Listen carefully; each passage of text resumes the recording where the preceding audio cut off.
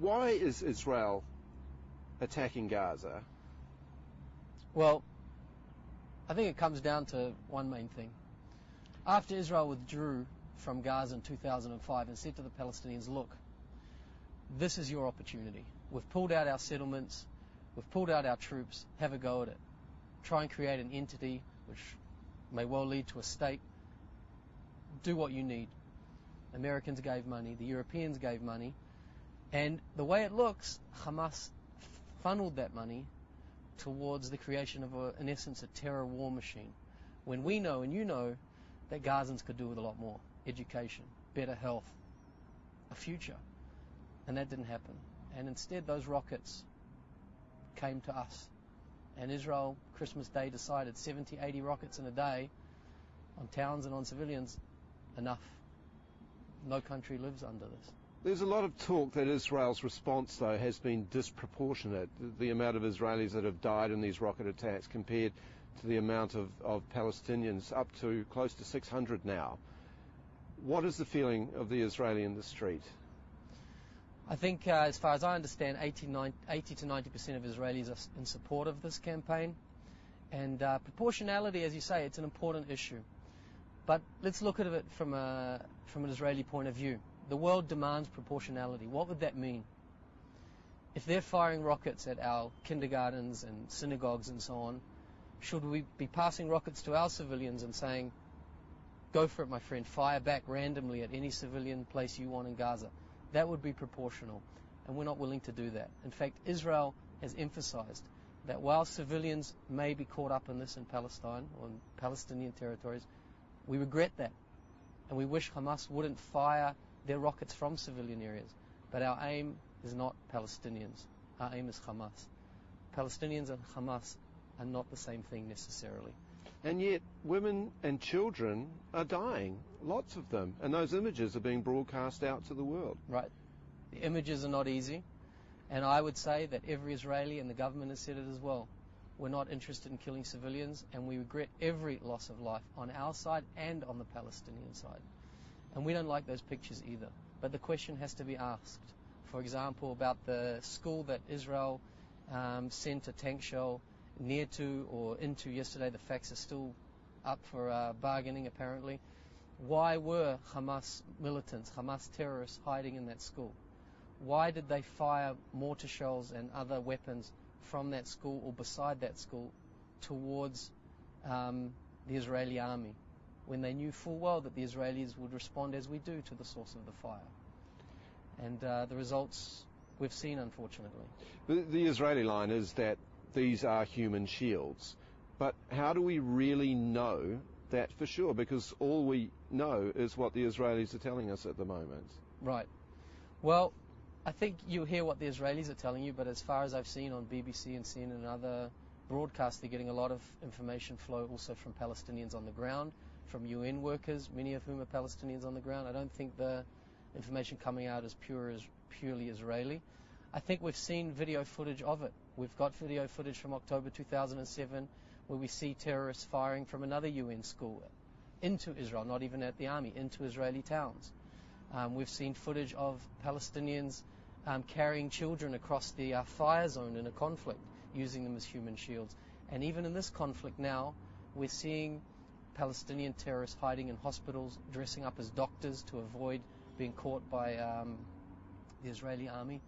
These kinds of things, it must be said, are against all kinds of human rights instruments the world over, Geneva Conventions, to launch attacks from civilian areas into civilian areas and so on. It's impossible to verify those reports, though. That nobody can at the moment go in there and verify those independently. That information's only coming from the one side. Right. Well, that's the Palestinians have said there were no terrorists there. Israel has the name of the terrorists who were in that building.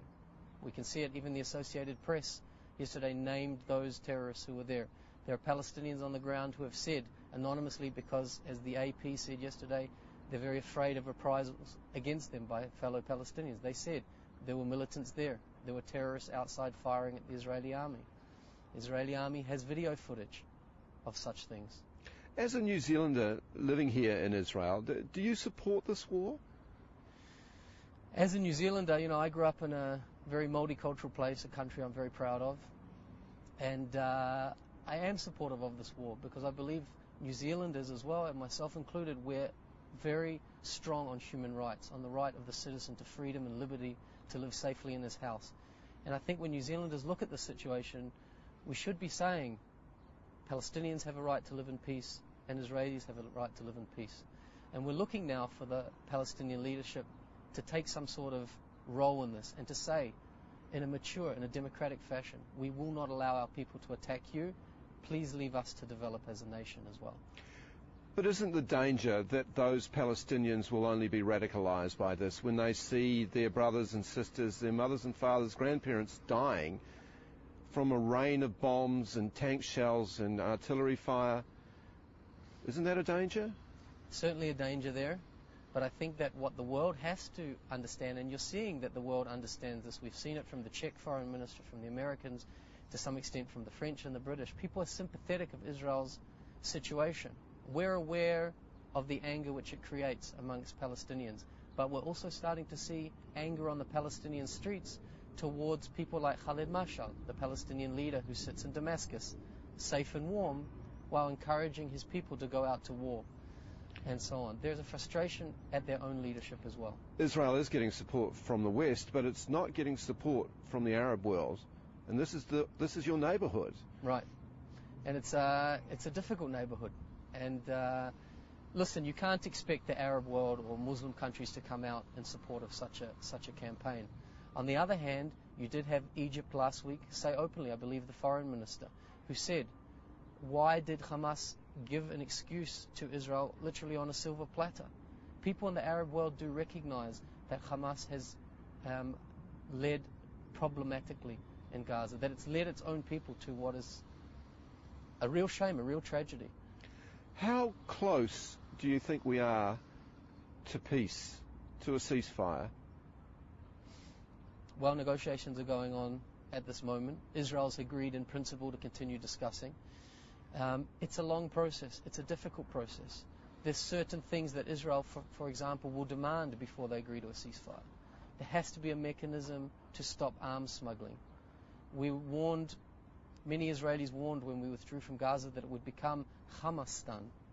We're all in Israel, most people are in favor of there being a Palestinian state, but not a Hamas state. So that has to stop. The arms smuggling, the weapons coming from Iran, which is a great supporter of the extremist groups, Islamic Jihad, Hamas, Hezbollah. That has to stop. Also, should Hamas be allowed to continue in government, or should we look to the more moderate Mahmoud Abbas and Fattah to regain control so we can head down that peace track again? Those are questions. But surely it's up to the Palestinian people who they want to lead them. You're right, and this is one of the this has been one of the problems with George Bush's policy of democratizing the Middle East. And he said we want to see a democratic election. The Palestinians elected Hamas, which is a problem. The question is, what should the Western world be doing when a democratic government stands up and says, as Hamas does openly in its charter and orally as well, we seek the destruction of our neighbor? Can the Western world sit back and say, well, you were democratically elected, it's okay? I mean, Hitler in the beginning was also democratically elected, and that's something I think not to be forgotten. How much longer do you think this conflict will go on in Gaza? How much longer do we have? Very hard to say. It's got a lot to do with what the world can provide Israel in terms of security, and on the other side, whether the world can satisfy Hamas's demands. Israel is going to keep on working to destroy the smuggling weapons tunnels and to try to destroy Hamas's ability to attack Israel. Meantime, I think the official line yesterday was we will negotiate for a ceasefire while continuing our campaign. And that's the two-pronged approach at the moment. It could be another week or so, I would say. They'll be going in to smash as much as they can before signing a piece of paper. I don't think as much as they can. I think they'll continue the policy of trying to avoid civilian deaths. I mean, we've seen Israel sending voicemail messages to thousands of Palestinian homes saying you are in an area, your apartment building is being used by Hamas terrorists. We advise you to leave so you're not hurt. We don't wish to hurt you. It's not as much as smash as much as you can, but rather get to a situation where Hamas understands that the West and the world can't accept rocket fire from one neighbouring entity to another. You're a New Zealander living in Israel. You've made your life here now. You're married. You have 3 children. Do you think you will ever live in peace here? I hope so. We all hope so. Everyone on the political scale, the wide political scale in Israel, wants peace. Few people have different ideas of how to do it. It's going to take time. It's about education. And there has to be a new education, I believe, especially amongst the Palestinians, where children don't grow up learning that suicide or bombings and so on are the only answer. If you look at history, the Palestinians have achieved much more through negotiation and re-education, especially in the 90s, much more than they have in the last 10 years through violence and attempts to destroy or disrupt Israeli life. Do you expect peace in your lifetime or your children's lifetime? I would hope so. I would hope so. But we need to work hard. We need to work hard. We need to work very hard. Israelis need to be willing to open as much dialogue as possible while defending themselves.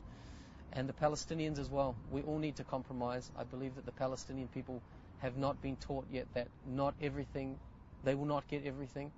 The same way that Israel understands that they will not be able to hold on to most of the territories the way it looks. And that's what it's up to: compromise, dialogue, education.